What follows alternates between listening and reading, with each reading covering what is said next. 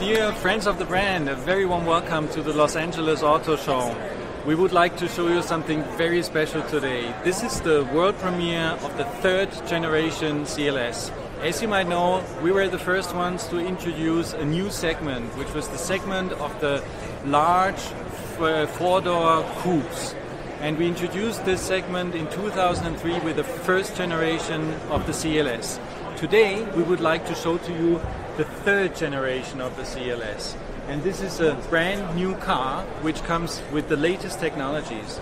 So we took over the engines from the S-Class. Here you can see the CLS 400 diesel, a brand new inline diesel engine with 6 cylinders with an output of 250 kilowatts, 700 Newton meters, a very, very dynamic and also attractive car. Let me point out a couple of highlights. For example, the multi-beam LED headlamps, which come with an ultra-range high beam, which is basically a high beam that reaches out to up to 650 meters. In the interior we also have a couple of highlights, like for example the air outlets, which are now illuminated, and they are standard on the CLS within the ambient light package. In addition to this, we also took over the driving assistance packages from the S-Class, and it's not only about design, but it's also about technology.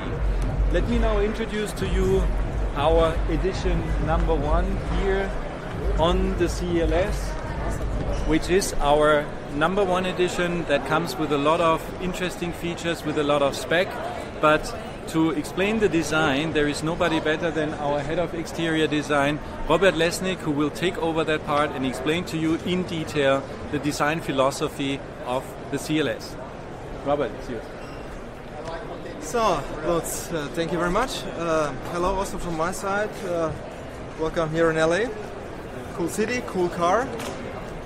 CLS definitely is a design icon, and what is new about this new generation, the third one? Let's start with the front end. First of all, very dominant Panamericana grille, the shape that is reserved only for the sportiest of our cars. In this case, for edition 1, we have a dark chrome, lamella, and of course diamond grille.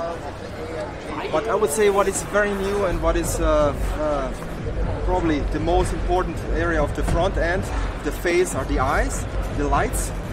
In this case we have so-called predator face or predator look. It means the car looks much more aggressive and sporty, and this is exactly what a coupe needs. We have this here, in this case we have AMG line, and of course bigger side air intakes. We have very long and very low front end, long bonnet. We have the best proportion that you can, or a designer can imagine or wish for.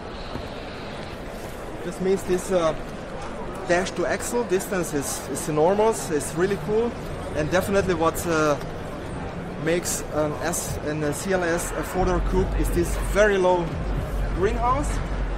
This is exactly what we had since 2004. This is something that you can draw with one line, and this is very unique.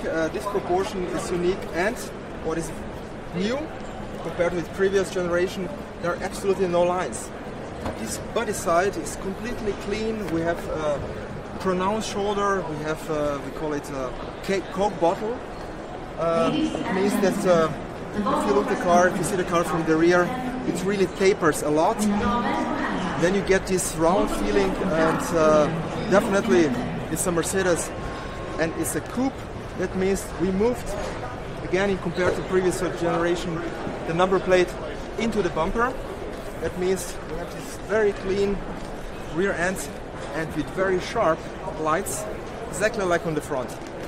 And this is what makes the car at the end really full of contrast and very modern. And in the moment, nobody else is doing very clean cars, and you know our philosophy: to like it, take a line off. Same goes definitely for interior.